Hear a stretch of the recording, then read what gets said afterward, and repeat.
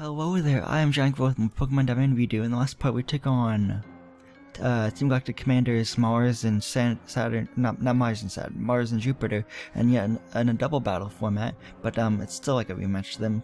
Sam came to double battle with us to help us in the double battle. It's kind of fun. We didn't have too much trouble actually, and then we fought Cyrus because he got mad that the three Pokemon came and, calmed down Dialga, or stopped its powers from, destroying the world or whatever. Or Sinnoh at least. So yeah, and then he just left, and all Team Galactic just left. And then Professor Rowan and Dawn came onto the scene and then told me that they believe in me and that I should just stop and battle Dialga to calm it down after what Team Galactic did with the red chain. Once you step a couple steps close to it like that, it automatically walk you towards Dialga. I'll say grab.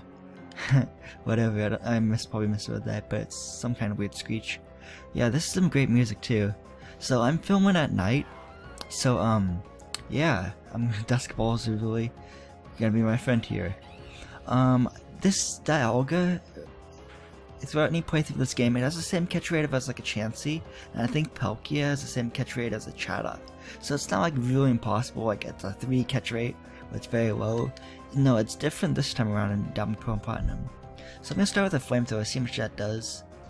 So it's Dragon Steel type, so it's actually just to do neutral damage on it actually, so that's good. So I'm gonna just start with that. Let's use medical on this, okay. Cool. It knows this move called Roar of Time, and that's a really powerful Dragon type move, I guess. I don't know if it's Dragon type move or normal type. I'm not really sure. But yeah, just keep in mind and watch out for it because it's very powerful. This thing's level 47. So it's probably going to be a little bit higher than your Pokemon's in your party compared to their levels. It's going to use Ancient Power now, okay? This will be super effective, I think. It's neutral effective actually because I'm half fighting type, half fire. Let's use another flamethrower.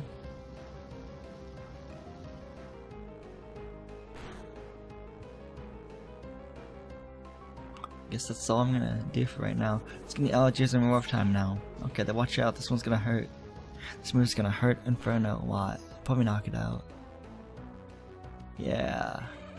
Well, Inferno did its job, it was just trying to weaken the Pokemon. Luckily, this Pokemon doesn't know any restoring moves like Recover or anything like Mewtwo had in Pokemon Leaf Green and Fire Red and Pokemon Red, Blue, and Yellow. So, I'm gonna switch to Bronze, because he might be a good tank for this. I don't have any status conditioning moves like Paralyze it or anything like that, put it to sleep. I don't really recommend you burn this thing on purpose or poison it because it'll slowly weigh it down with its HP. Plus, I guess Dialga being half steel type, poison type moves like Toxic won't even affect it at all. So I'm gonna see if I can catch this in one Dusk Ball because I've been able to do that before. So let's see if I can do it now. Let's see. The moment of truth, everyone. Didn't even shake once. Are you kidding me? Didn't even shake once that much for charge. Okay, let's try another Dusk Ball. I only bought 4 of them, so I'm gonna hopefully we can catch one in one of these 4 Dusk Balls that I have. So let's see. Oh, it's not even shaking once. What the heck? We're at nighttime, bro. It's nighttime. Okay, Ancient Power. I should Bronze should be able to tank this thing. Yeah. Okay. Oh, critical hit. Okay, good. I thought it was like a normal effectiveness, but that was just a critical hit. Okay. I have one more Dusk Ball after this one, so basically just one left after this. I wanted to shake at least once. 1, 2, 3. Yeah, there we go. It's that easy to catch Dialga in a Dusk Ball if it's nighttime. I mean, it's just so easy. It's just, what the heck, man? I mean, make it a little bit more challenging, honestly.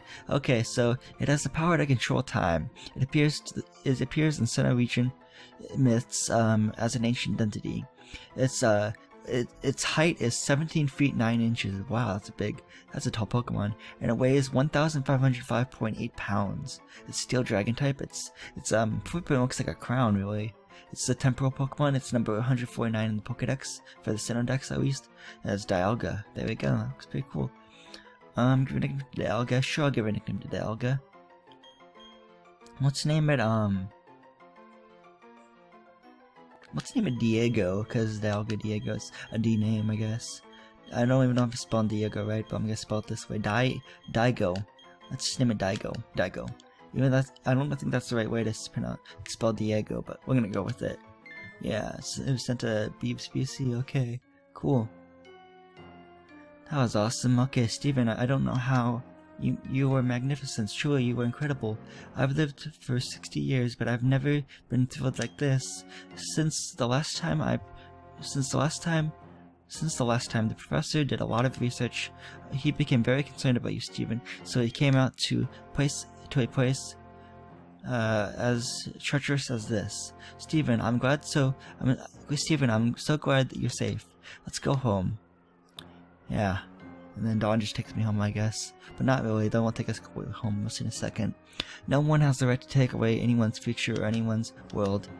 Yeah, well said, Professor Rowan. Now they only take you back here, but if you go back, you can actually get the Adamant Orb, which raises the power of Dragon and Steel type moves, I think, for Dialga. So it's like a custom held item for it, but you can also equip it to other Pokemon.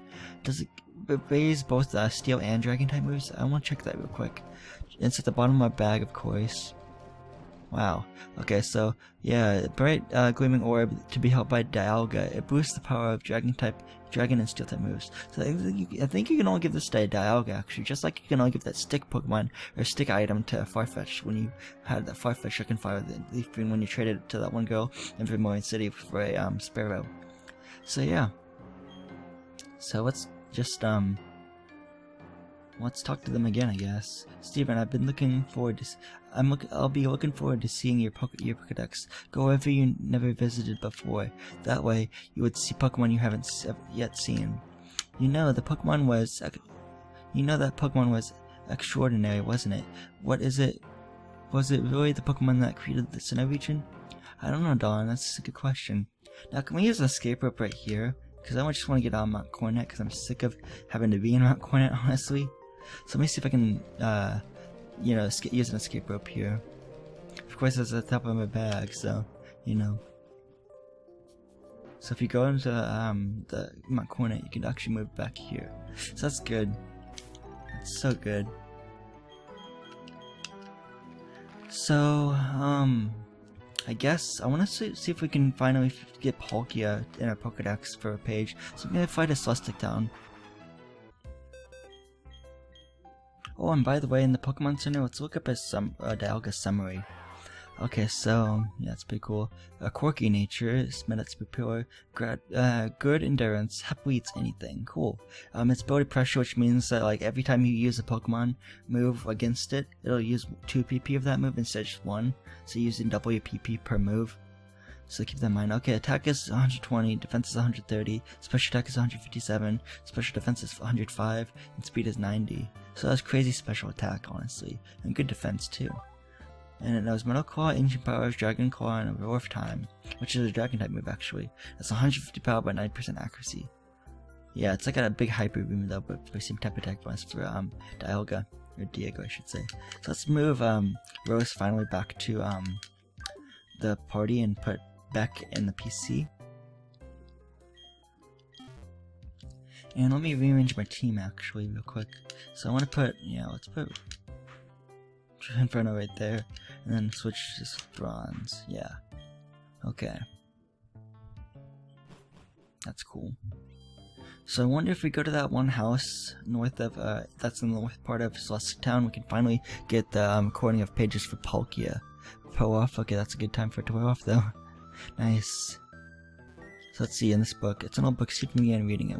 When that Pokemon was born, intelligence bloomed among us, enriching our lives. When that Pokemon was born, emotions bloomed among us, giving us joy and sorrow. When that Pokemon was born, willpower bloomed among us, spurring us into action. No, I don't want to read it all again, jeez. So I think you have to talk to the old elder lady right here to get the the page for Palkia. Yeah, there we go, Palkia. Yeah, nice. I don't care about the rest of the dialogue apparently, so that's good. So if I go to my Pokedex and show you guys real quick, let me just scroll down, I guess. Okay, all these Pokemon we've seen. We still haven't seen a few here and there. You can see some blank spots as we're scrolling down through the Pokédex. But now we got if you're playing Pokemon Diamond, you're obviously gonna get the recording of Dialga, and you get a chance to catch Dialga too. But if you're playing Pearl, you get a chance to see that Palkia, that Speed Pillar, instead of Dialga, because they're version exclusives. And then you also get a chance to catch Palkia. But you can also get the other one depending on which copy you're playing.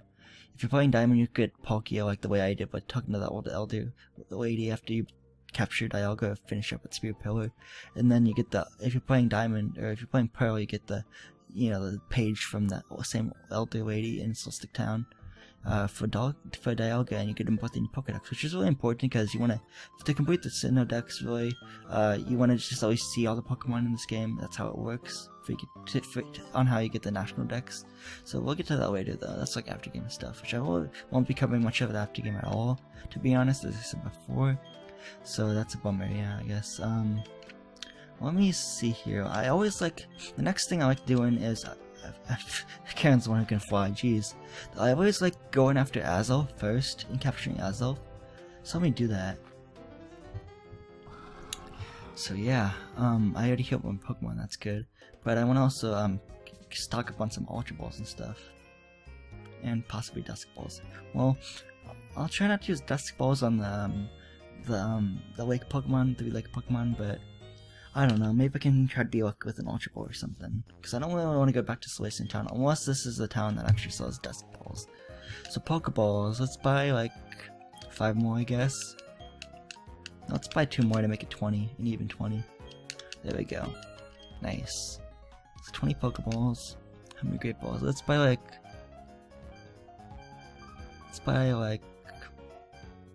11 Great Balls, I guess. And let's buy like 11 more Ultra Balls. That should do it. Do you happen to sell Dusk Balls at the other side of the counter? Do you? Oh, Quick Balls, nice. Quick Balls are good. Let's buy like 6. And Dusk Balls, yeah, let's buy like 11, I guess. Why not? Just spend all our money in one place, you know? Okay. I probably don't need all those Pokeballs, but it's better to be safe than sorry. It's better to have them to not have to worry about not having them, or not having them at all. I totally just said that whole saying wrong, you know. So I'm gonna keep Rose up front, I guess. Yeah, Rose could be good, I guess. Yeah. So I'll end the part right here. So this has been the Pokemon Diamond video walkthrough guide part. Next part we'll take it and go after Azelf, the first of the 3 Lake Pokemon. So yeah, that's been GiantGrotle again. I would like to thank you for watching again. Goodbye, and hope to see you guys in the next part of Pokemon Diamond video walkthrough guide.